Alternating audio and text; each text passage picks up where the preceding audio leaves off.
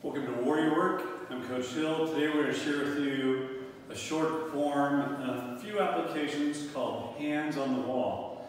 If you're a Kenpo student, then you're going to notice this pattern is the same pattern as short one Kata. We start with the hands up, so it's like if you were actually put your hands on the wall. And we use this posture a lot for integrative arts when we're saying, hey, what's going on? Can I help you? What do you want? So we can use soft techniques or hard techniques. You need to leave. So we can, again, use a whole variety of verbal techniques. So we're working on our mind and our body instead of just physical techniques. So I'm facing 12 o'clock, 3 o'clock, 6 o'clock, 9 o'clock. You always want to use that orientation. We start off by just stepping back with our left foot and then our right foot. I'm going to turn to face 9. Step back again. We have 2 steps of right foot back, turning to face 3, back, and then turning to face 6, back, and then back to square. Key element to this again is this a very natural stance. Musashi, Maimoto Musashi says your combat stance should be your everyday stance. So when I step back, here we are. We can use the left hand, we can use the right hand easily. We're not looking defensive, we're not looking scared, we're not looking aggressive. We are taking control. And again, from here I can use my right foot, left foot. I can move easily any direction and pattern. And I can adjust the stance to where, again, I'm left foot back or right foot back. Also applies to Blind Walk, Arnis, and has a number of Tai Chi principles in it. I'm going to bring Coach John in here, and we're going to demonstrate how we actually apply this with another person. One of the things that is key with this is that when we're doing the form, you're going to see a lot of people when they first learn it, they do this. They step and their shoulders go. So it's challenging for them to actually step and keep their shoulders square. So what I'm going to do is come around here, face me, and I'm going to hold on to him. Oh, actually, you'll be able to see this eventually through the process. So we're starting off 12 o'clock, feet are square. Okay. I'm going to step back with my left foot, step back with my right foot.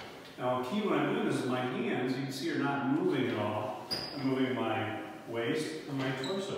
But what I'm doing is I'm rotating him in this position so that way I'm keeping my hands square all the time, keeping my elbows in close as I'm doing these grabs. Now, it's important for this position that, again, that's the drill to show that. In reality, I would be connecting. So again, when I hit, I want to hit and grab. So again, what you're seeing is I'm just seeing me break the balance and then grabbing. Okay? So I'm not just trying to grab, which oftentimes is missed. I hit and I grab, so I break the balance. And then I'm probably going to either push and pull or pull and push. Okay? And then again, I can also torque. But you're seeing how I'm actually using keep my elbows in close, keeping the shoulders relaxed. So I'm not bringing the elbows up and bringing all of those elements in. Also from this position, okay, I can also easily elbow. I can go to the body strike. Again, the key is this short, sharp connections with the movement. Now, if I have somebody practicing, if you have a student practicing behind, I'm going to have him stand behind me and put his hands on my shoulders. And what you do is, in this position, is that you're keeping the student's shoulders level and even. I'm actually doing the form in reverse this time. So again, it's easy to do. If this disconnects at all, then he would correct my shoulders for me in that process. Okay? So that way you're actually using that in that position to connect, correct. You're going to find that beginning students are always going to tend to always hips move, shoulders move. So it's teaching them to keep their shoulders, their hips aligned. And that way, again, they can move in position from those things.